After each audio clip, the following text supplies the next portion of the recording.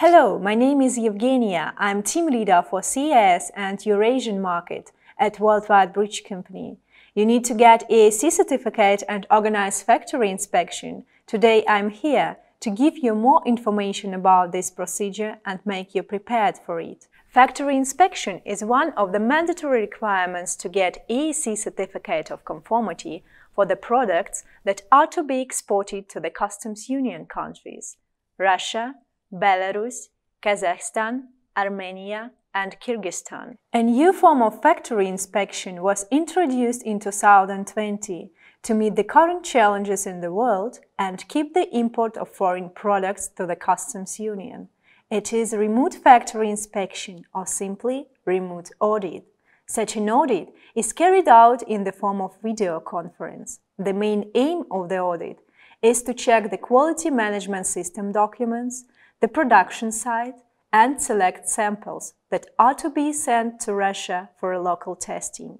So accordingly, the audit is divided into three main stages. The remote inspection should be conducted on the production facility where the products are manufactured.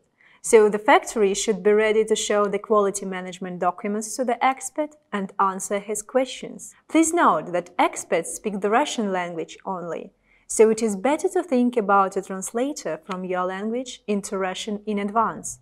If you apply to Worldwide Bridge, we will accompany you at your production facility and render translation services. The first stage of the remote audit is quality management system check.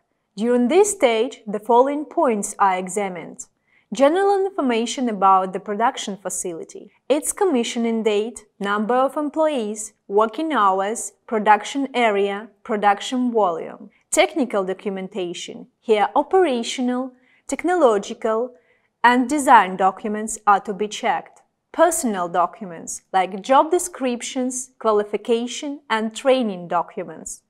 Technological processes implemented at the factory. Technological equipment, including measuring equipment, its maintenance and repair documents. Input and output control documents and procedures. Acceptance control and testing of finished products. Marking of products, conditions for their storage and packaging. Consumer complaints and actions that are to be taken for the defective products. After the documents check, the expert asks to make a tour around the production facility to see all the workshops and equipment used for production.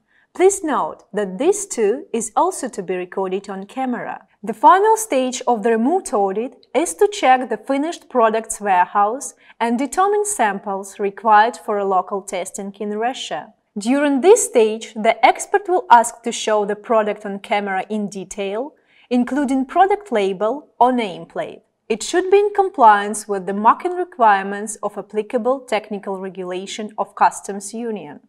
Once the remote audit is done, the expert prepares the audit report, where indicates all the procedures implemented at the factory. The report also lists the expert decision, whether the factory has appropriate conditions for stable production according to the requirements of TRCU. If the decision is positive, you have passed the remote factory inspection. That is how the whole process looks like.